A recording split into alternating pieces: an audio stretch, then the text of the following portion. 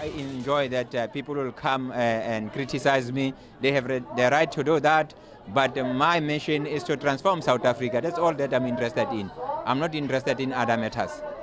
And transforming SABC, I can even if I'm not at the SABC, I can transform the country either way outside the SABC. I can't comment about the portfolio committee and the board members.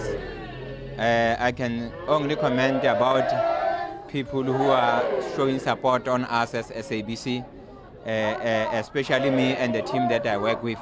I'm very excited.